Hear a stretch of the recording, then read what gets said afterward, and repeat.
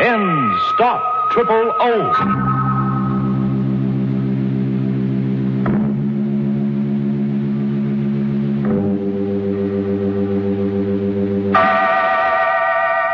Inner Sanctum Mysteries, brought to you transcribed by High Potency Ends, America's most popular, truly effective chlorophyll tablets.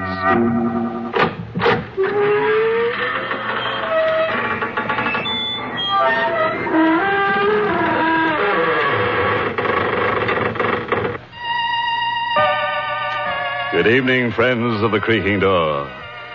This is your host inviting you into the inner sanctum once again. Come in. You're early tonight. The coroner hasn't arrived yet. But it's all right. The corpse is here. Yes, that's him over there in the corner. The slightly decapitated gentleman sitting with his head in his hands.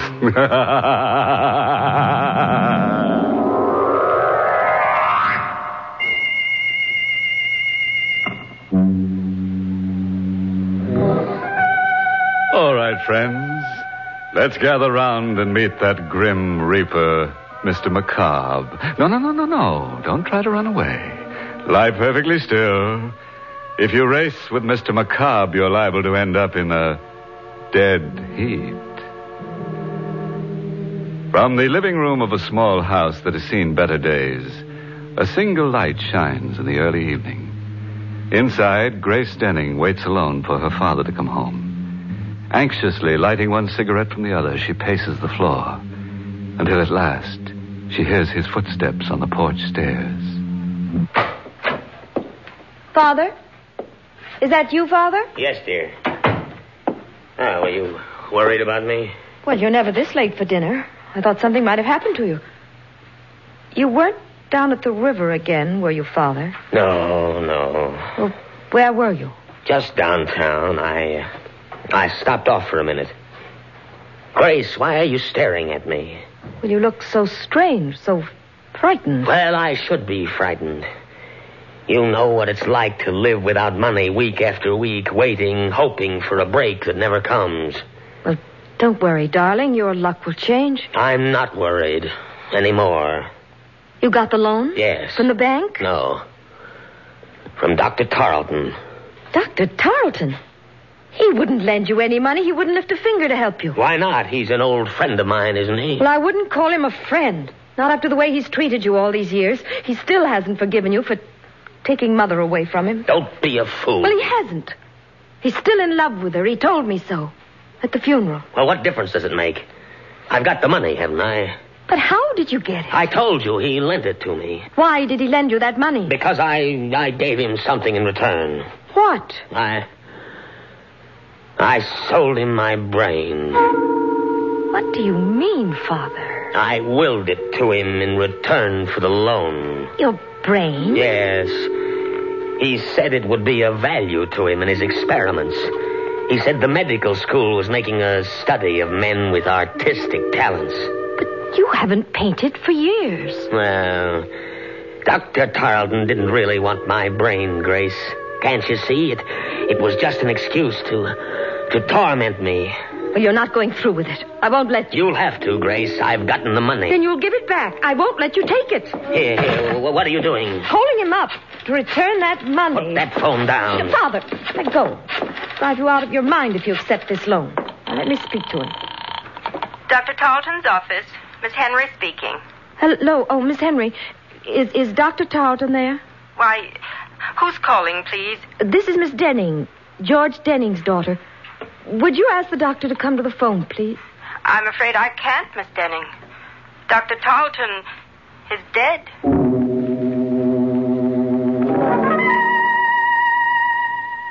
Miss Henry, I hope you don't mind my coming over here.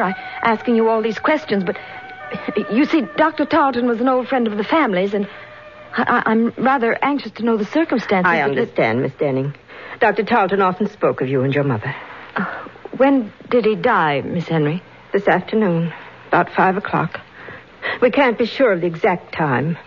Nobody was with him when he died. Nobody? As far as we know.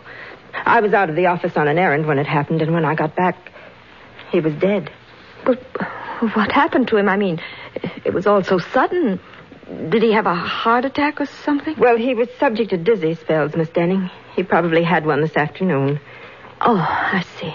But I'm not sure that's what caused the accident. Accident? Yes, he fell against the instrument cabinet in his office and broke the glass.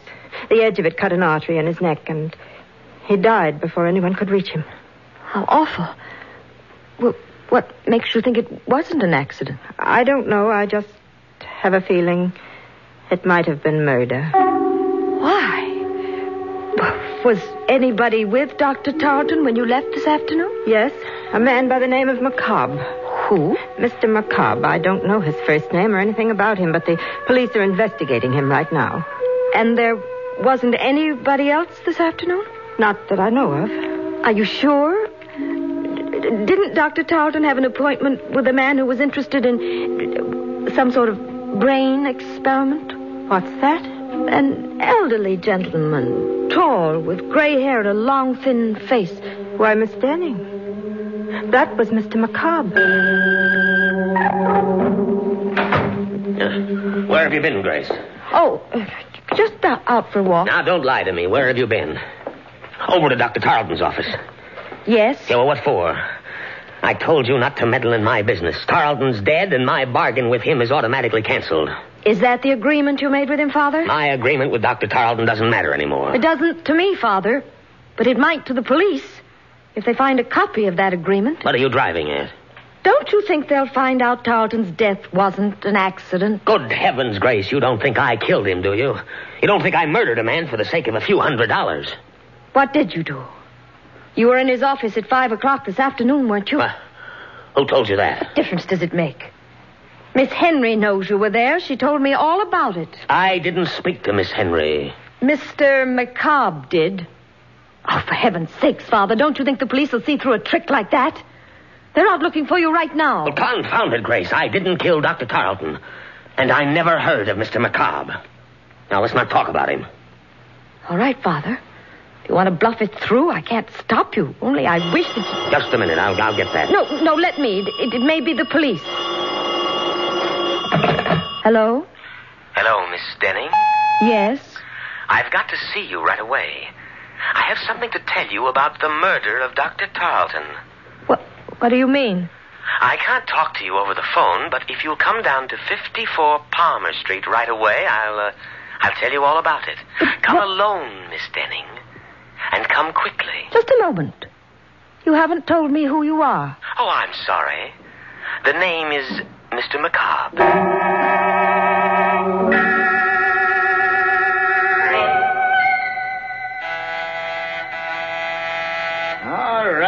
All right, I'm coming. Yes, what do you want? Why, I'm Miss Denning. Weren't you expecting me? I never expect anybody around here, especially at this time of night. What did you ring the bell for?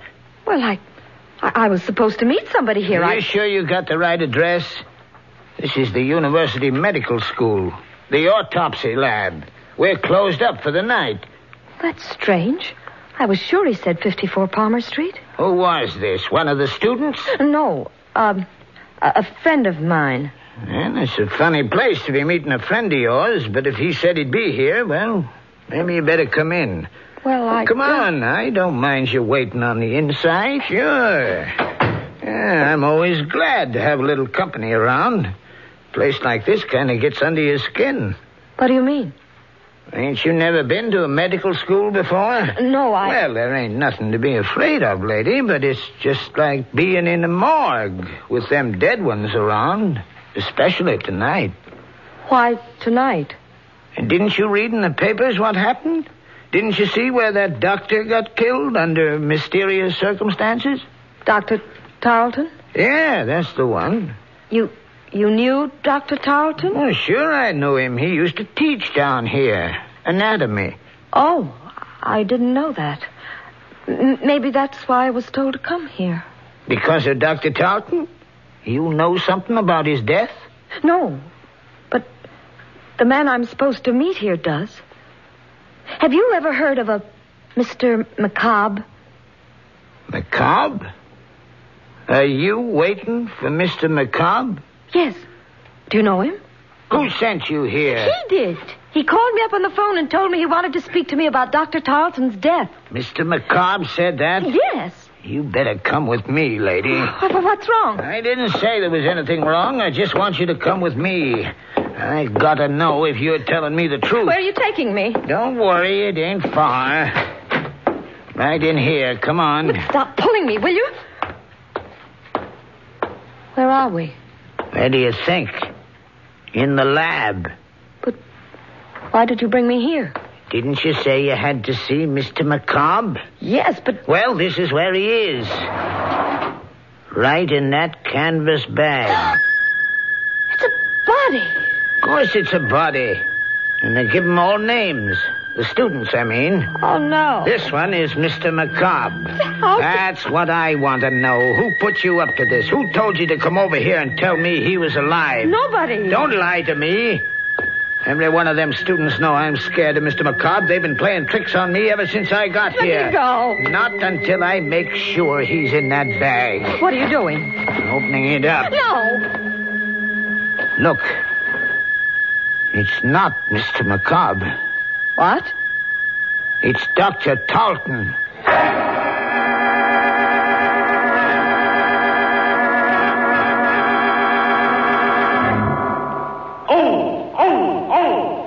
Stop, triple O. Yes, high-potency N stop triple O. Stop odor of breath, odor of body, other personal odors. All three at the same time. That's important because anyone who comes in contact with the public should take high-potency N's chlorophyll tablets as protection against all odor offense.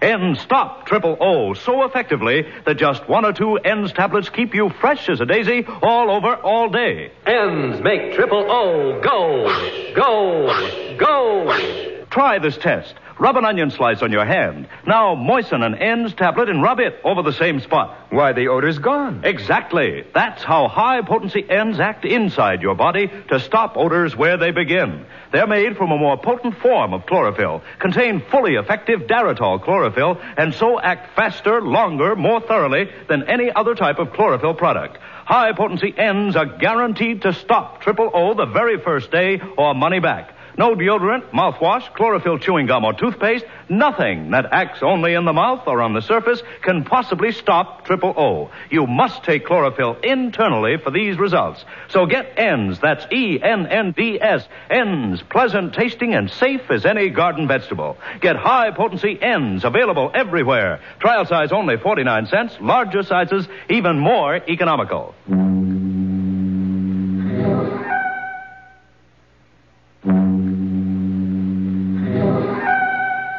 Well, now that you've had a few moments to let your hair down, let's get back to our story and make it stand up again. Let's see now, where were we? Oh, yes. In that lovely little dissecting room where the university goes to meet the student body. As I remember it, Grace Denning went there, too, with a night watchman to see a man about a corpse. But the corpse didn't keep his appointment.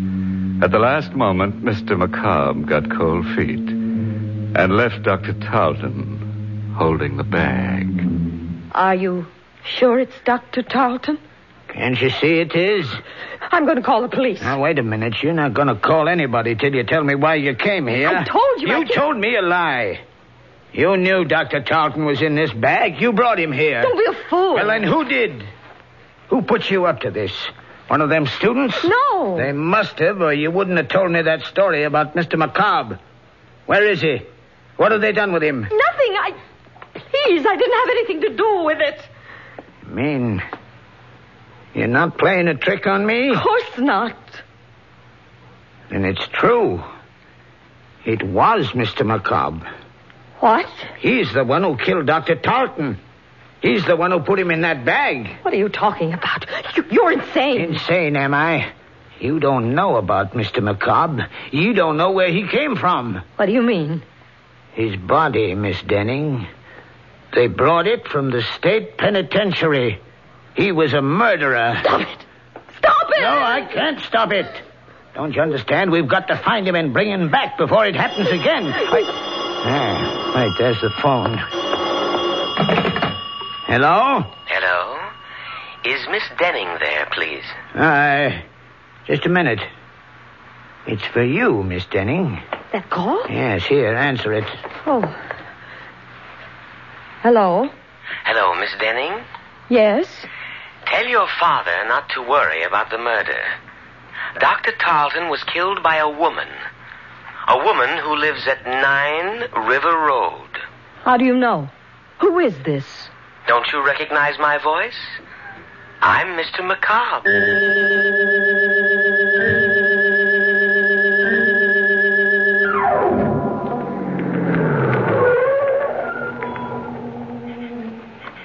That's the house, Father. 9 River Road. Grace, you're not going in there. I've got to, Father. I've got to know who this woman is. Well, then I'm going with you. No. Please. You stay here. It may be some sort of a trap to find out where you are. I'm better off alone. Well, careful, Grace. Please be careful. If this woman is a murderess... Don't worry, Father. Just stay in the car, and I'll call you if I need you. Well, all right, dear. I'll be right here. Come in, Miss Denning. Miss Henry. Yes, Dr. Tarleton's nurse. Good heavens. How did you know I was at the door? I saw your car drive up. Come in, won't you? Quick, Miss Denning, come in. I've got to talk to you. What's the matter? I'll tell you in a minute. Just let me close the door. There. That's better. Now I can speak freely. You act as though you were expecting me, Miss Henry. I was. That's strange. Nobody knew I was coming. Oh, but you're wrong. I had a message saying you were. A message? From whom? Well, he wouldn't give me his name over the phone, but I had a feeling it was Mr. Macabre. Remember? He's the man I told you about at the office, the one the police are looking for. He called you on the phone? About 10 minutes ago. What did he say? Well, he didn't want to talk very much, but he said you were coming over to see me about Dr. Tarleton's death. He said you suspected me of committing the murder. What do you mean? Do you, Miss Denning? Why, no. I have no reason to suspect you. What made you think I did? Just the fact that he said so. And the way you're looking at me right now. How did you find out about the letter opener, Miss Denning? What letter opener? The one that's missing from Dr. Tarleton's desk. Who told you about it? Why, nobody. I didn't know it was missing until you just mentioned it. Then why did you come here? Because Mr. Macabre... Don't blame it on him.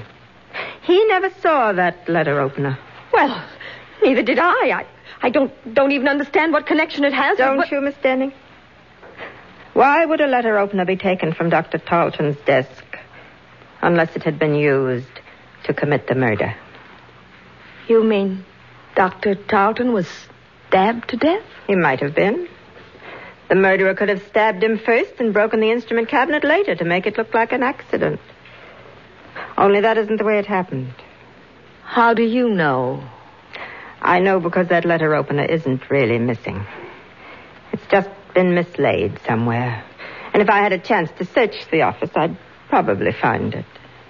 Why don't you search the office now, Miss Henry? I will, if you'll come with me.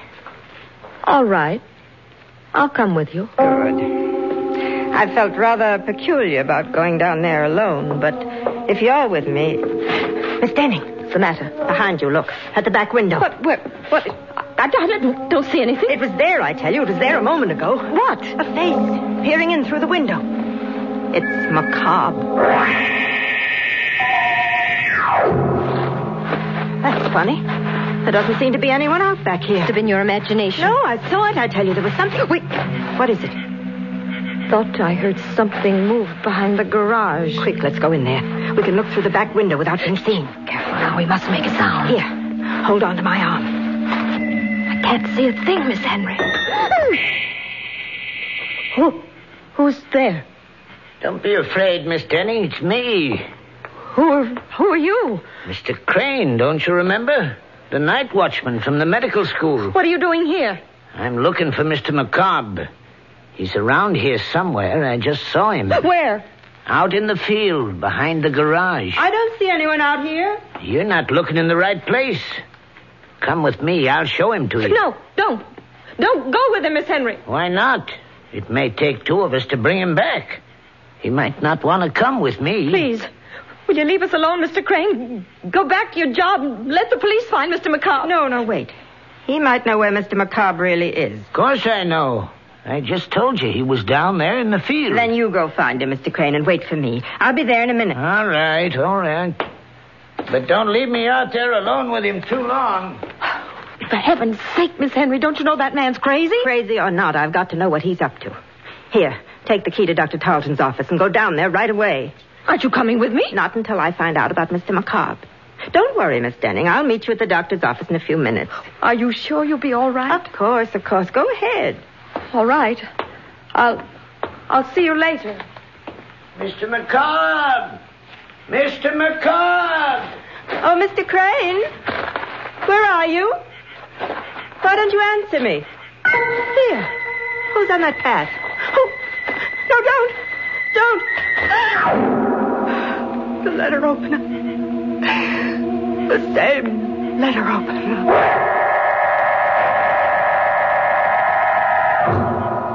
Father?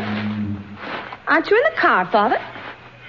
Where are you? It's all right, Grace. I'm here. Oh, where? Right here in the doorway. Why did you think I'd left you? Didn't know where you were.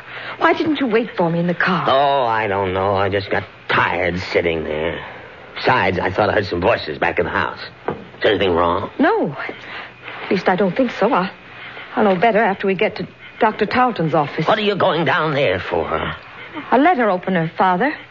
I've got to find out if it's really missing. Oh, Grace, will you stop butting into other people's business? But this is our business. Don't you understand? Are you coming with me? Or shall I go alone? No, dear. I'll go with you.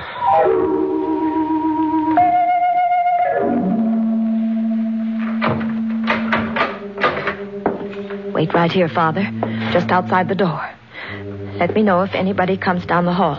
Even Miss Henry. All right, but hurry. I'll be as quick as I can. Oh, I should have turned on the light before I closed that door. Now, where on earth is that light switch? Oh. Well, what's the matter with this thing? It doesn't work. No, it doesn't, Grace. Who said that? I did. Don't you recognize my voice? No. Where are you? Over here, sitting at my desk. Dr. Tarleton. Yes. You're alive. No, my dear. I'm just living on borrowed time for a while. Just long enough to tell the police who murdered me. It's a trick. You're not really dead. No. You shouldn't have come back here to return that letter opener. That was the trap we set for you. Only we never dreamed you'd kill Miss Henry. You fool! Who are you? Dr. Tarleton, dear. The man who was foolish enough to leave you half his estate because of your mother. You're a murderess, Miss Denning. Be quiet! Be quiet or I'll kill you! You can't kill me, Grace. You've done it already. I'll do it again. I'll do it right this time, the way I killed Miss Henry. Here, put that letter opener down. Let me go, let me go. Grab her, Gus. I've got her hand. No, don't touch me. It's all right, Miss Denning. We won't frighten you anymore. We've got all the evidence we need now. You're a detective. You guessed it. But the dead man. The one you had propped up in the chair. Who was that? Don't you know? That was Mr. McCobb.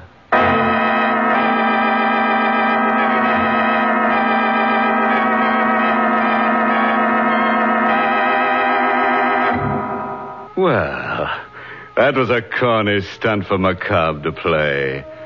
If I were a corpse, I wouldn't go around frightening confessions out of murderous young ladies. I'd rather be seen dead. And speaking of death scenes, have you ever heard the one about the ambitious ghoul who left no stone unturned?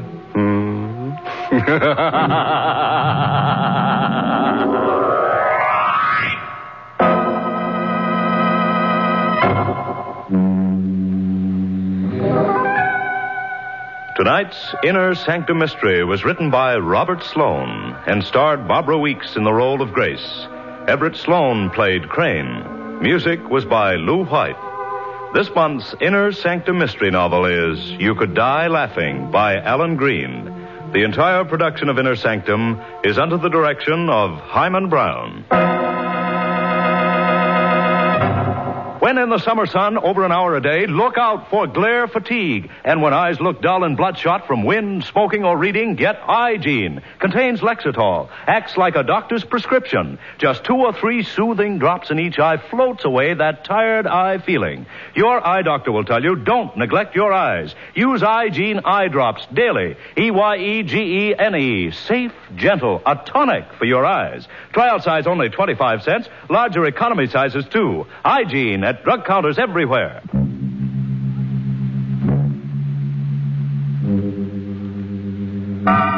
Well, friends, it's time once again to close that creaking door.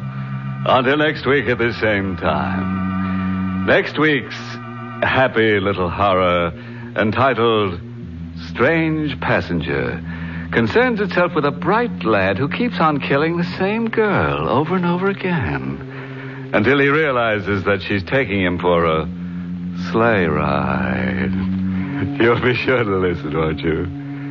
Until next week, then, good night. Pleasant dreams.